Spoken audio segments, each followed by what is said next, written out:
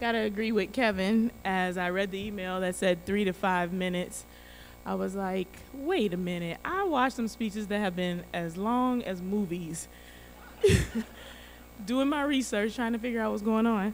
And I'm usually a big proponent of keeping it short, simple, but then I thought about my turn to get up here and give a speech, and I was like, you only get inducted once. So if you guys need a bathroom break, some popcorn, anything like that, settle in, get ready.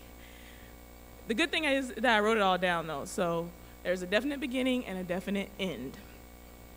I'm in this club called Toastmasters, and they actually encourage noteless speeches. But one of my biggest role models reads her speeches, and she's all but conquered the world. I mean, this woman's brought the U into the top 50. We have new buildings popping up all over our campus, and she can raise money like no other. So I feel like if President Shalala can do all that while reading from notes, that I'm inclined to believe that this is a characteristic of a well-organized person who knows the importance of clear, concise thoughts, and that reading your speech is okay. I'm not sure what we're gonna do without her. I must say, it's an honor to be on this stage tonight with my fellow inductees. What a representation of the hurricane legacy we have represented here tonight. To me, legacy is something you leave behind. It's the result of your actions that leave lasting memories that inspire others to proceed in making their own. Number 26 is a great example of what I mean about legacy.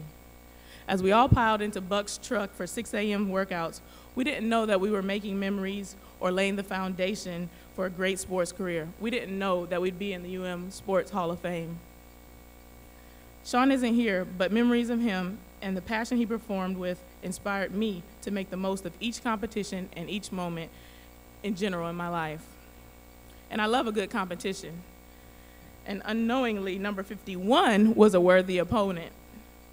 I first became more than remotely aware of Jonathan Vilma's existence when I had a tough class. I went to Dave Wyman, the academic advisor, and asked for a tutor. He suggested John Vilma. He's a bright guy with the same major, Lauryn, and at 17 years old, I was shocked. I came to the University of Miami for an education. Certainly, there couldn't be an athlete here smarter than me, and definitely not a boy. It became an instant silent competition to be the person that Dave recommended whenever someone else needed help. And later I found out that he had a brilliant older sister in Alice, and I figured surely she was helping him with his homework. Is everyone comfortable? You guys good? Because I haven't even got to the people I want to thank yet, so, okay. In 2001, I was fresh out of high school and I had no idea how to work hard.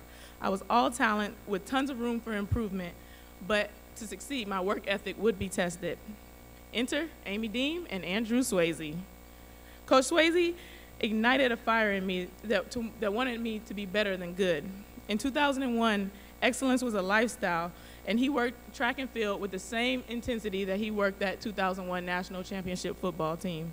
The Heck Athletic Center was electric at that time period, and I convinced myself that anything that anyone could do, I could do just as well or better, except the 12-minute run. I get tired just thinking about it. I didn't train for it as a freshman coming in because I just was used to getting out there, doing the best that I could, and that being good enough. Well, that was the first time I thought Coach Dean was gonna be sending me home, but it wasn't the last. Another notable time was when we had a 300-meter time trial. I was already flustered because I didn't understand the point of a 100-meter runner having to run 300 meters as a time trial. So I approached it with the same attitude. Just go out there, do the best I can, and see what happens. Well, I probably broke the world record for 200 meters of a 300-meter race, and then I died a horrible death for the last 100 meters. I thought my dad was definitely gonna have to come pick me up. Thank goodness that my competitive spirit kicked in and my work ethic progressed, and I've come such a long way since then. I've often thought lately about how I'd love to go back to college. There's not a school that I ever wanted to go to besides the University of Miami. There's not a day that I came here and ever regretted being a hurricane. Actually, I gotta take that back. There was this one time when Coach Deem implemented the no bacon at breakfast on race day rule. And that was the moment I thought about transferring. I mean, why can't we eat bacon on race day? That's what you need to compete, right? But 13 years later, I thank God for her often. Understanding me isn't the easiest thing. I'm a bit strong-willed, if I do say so myself. Usually, I carefully consider the consequences before I act, and then I choose to act knowing that there may be an explosive reaction. I usually follow my heart, and your heart usually seldom leads you down the wrong road, but occasionally it appears to be in the right place when really it should always be on the left side of your chest cavity. In those instances, Coach Deem stood up to me, she spoke candidly, and exercised patience while giving me the right to choose my own path. It was the only kind of correction that I would respond to. Coach Deem, thank you for your honesty and your commitment, for 10 years of hard workouts, and for recruiting Coach Steve Rubin to recruit me. A great captain knows the importance of a stellar crew. With that, I'd like to thank a little bit more of my crew, starting with my parents for letting me go so far away to school. My mom is here tonight, and my dad is watching from above. Donna and David taught me that education is the key to the future. That message stuck, and initially, the only reason I wanted to come to school and Sprint was to get the free education. That was the most important thing to me. I was so excited to pay Coach Dean back for the opportunity to get a free education. I'd also like to thank Dave Wyman, the academic advisor I mentioned earlier. Once I was getting ready to cheat on a test, and someone told Dave on me. And I wasn't cheating because I didn't do my part to prepare, but because I thought the professor was insane and there was no way to be adequately prepared for this exam. So Dave called me the next day right before the test and said simply, "Lauryn, is this going to be worth it?" And in that moment, I knew that I had let myself down. As I said, I came to the university for an education. I didn't come to be a world-class athlete. And not only had I let myself down, but I let everyone that was rooting for me down as well. So I went into that exam intent on taking it on the chin, with the end result being a B-. The lesson for me being that I'm not invincible, that we all have limitations, and that the best way to deal with them is by meeting them head on and never humbling yourself enough to ask Jonathan Vilma for help. Next, I'd like to thank Chicken Kitchen for creating that chop chop and the curry mustard sauce that was so good. And selling it at a price that a college student could almost afford.